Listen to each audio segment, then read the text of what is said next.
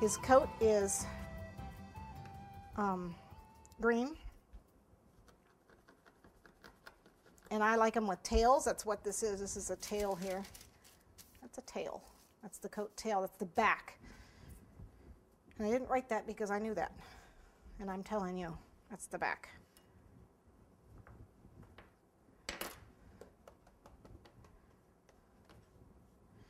And since he's my imagination, he can come out any way I want him to.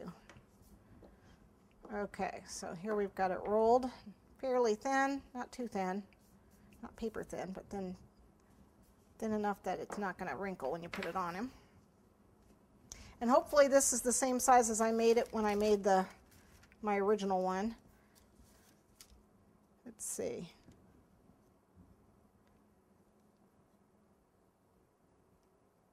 And all I'm doing is tracing over my pattern and getting it on here so I can cut it out.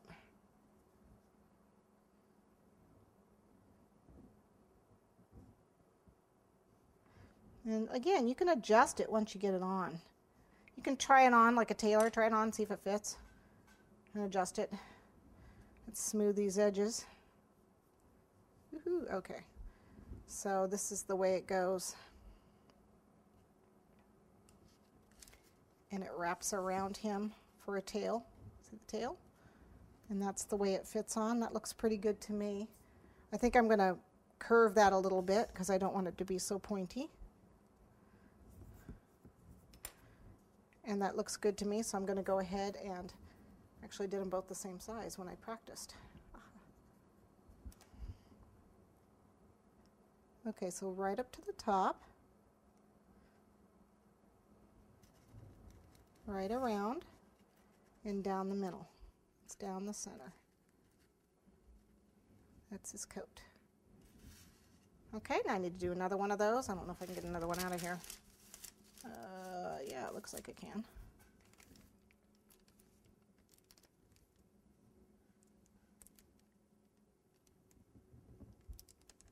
And this one's going the other way.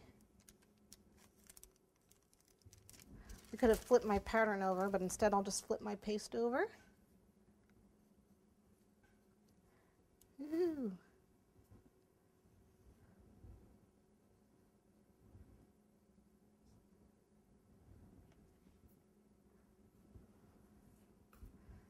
Okay.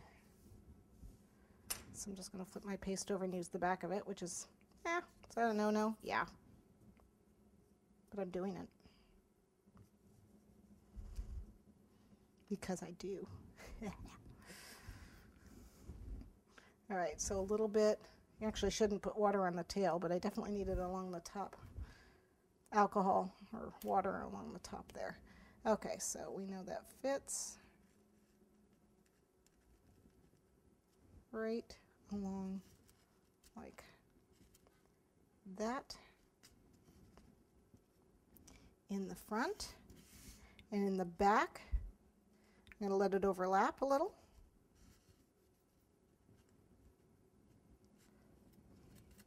Okay, so he's got his little tails. And what I'm going to do is a little bit of stitching along the side here. Just some dots is all I'm doing, just down the front here on each side. Just poke it with a toothpick, or you've got a stitching wheel. Okay. All right.